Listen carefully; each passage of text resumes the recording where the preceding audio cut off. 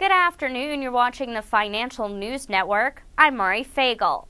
Scott Kirby, the president of US Airways, is leading the company's analysis of potential merger with bankrupt AMR Corporation, though any bid may still be close to a year away, reported Bloomberg, citing sources familiar with the matter.